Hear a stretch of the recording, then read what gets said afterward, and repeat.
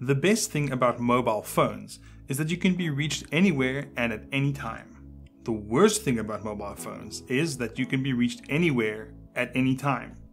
This is especially true when you receive calls from a number you don't recognize.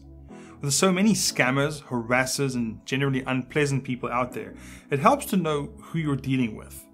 The good news is that there are quite a few websites that can help you ID who's been phoning you. Truecaller is a popular app for smartphones that displays the name of the person calling you, even if they're not in your address book. It works through mobile data or Wi-Fi, but if you don't want to use the app on your phone, you can always run an online check to identify an unknown phone number via the Truecaller website.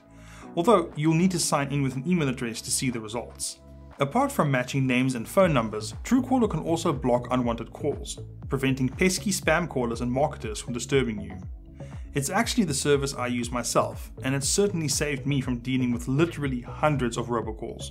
If you're from the US, then White Pages is probably the best traditional phone number directory to use. White Pages also offers an Android app that you can use to perform caller ID.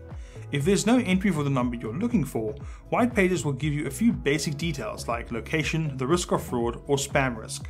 One of the best ways to identify a phone number is by looking it up on social media platforms like Facebook or LinkedIn.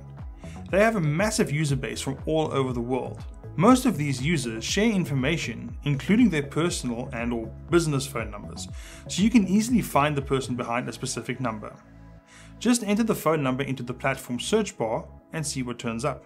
However, not everyone's profile is public, so you may have to connect with a person first before you can access and see their personal details. Some also hide such information from their friends, which makes it harder to find. These are some of the fastest ways to figure out who or what is behind the mysterious number that's called you, but do check out the article linked below for a more extensive list of options. See you next time.